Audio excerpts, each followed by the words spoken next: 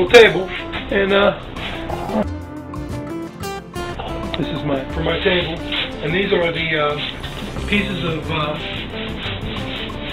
the exterior. I forget what they call this stuff. It's like a wafer board, and wafer board is actually good to use for this purpose because the glue that they use is water resistant. That's why you see this sometimes on the outside of houses, like underneath like aluminum siding or whatever, before they finish the exterior. I think it's actually called exterior board, maybe.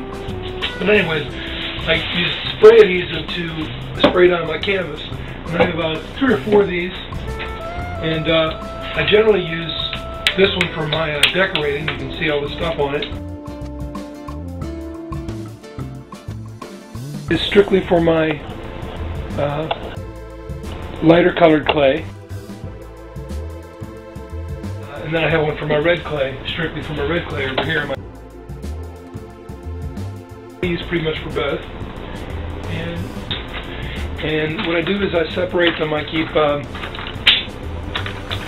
all my brushes on this, it's actually a thin bat that I have over on the other side of the wheel. You might have seen that. And all my cutting and carving tools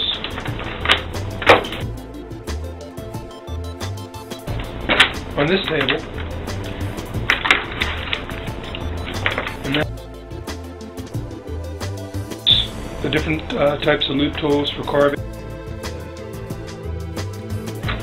Actually, a couple of larger ones, which I don't use too often, I find. And then type tools. These are actually panel tools. Keep all those there. And keep one little spot for my slip, which is, while I'm throwing, you may have seen sometimes if you watch me that I keep this little strainer that grocery store. I got this, and I just keep it in top. When I clean off my hands, I do it in there, and then and that takes all the chunks out. The chunks I throw into my little basket for reclaiming, and this leaves me with the slip, which usually has just about the right amount of water for this decorating. I also use a metal rib,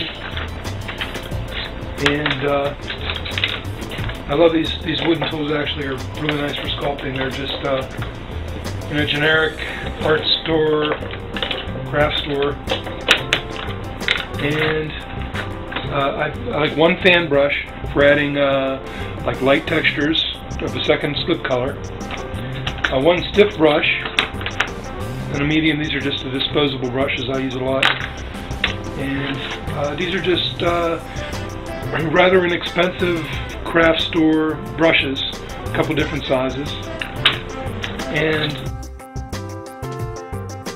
for various shapes. And a pen, I use this all the time on eyes. Excuse me. This because after I do it, I can clean it out, and it's tapered nicely. And the other side is a little round ball on it, which actually comes in handy. And then a bristle brush that I use occasionally. And that would be my setup.